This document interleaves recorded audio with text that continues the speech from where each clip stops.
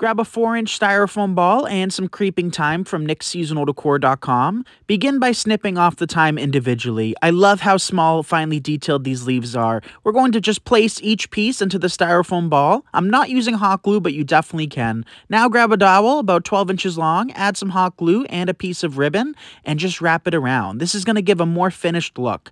Stick that pole into the styrofoam ball, grab a decorative container and a little brick of dry floral foam, cover that up with some moss, and then you can add some decorations. We're using a couple of these mossy rocks. After that, you're going to create a mini bow. We're just creating a 2-loop bow using this 2.5-inch burlap ribbon. Pinch it together, add a piece of wire. I choose a wire over a pipe cleaner because it's a lot less noticeable. Twist the wire secure and then dovetail. Start by folding your ribbon tails in half and cut from the middle out towards the wired edge. Then secure that right to the dowel. Then poke your dowel into your container and here you have a beautiful topiary. Thanks so much for watching. Be sure to like and follow.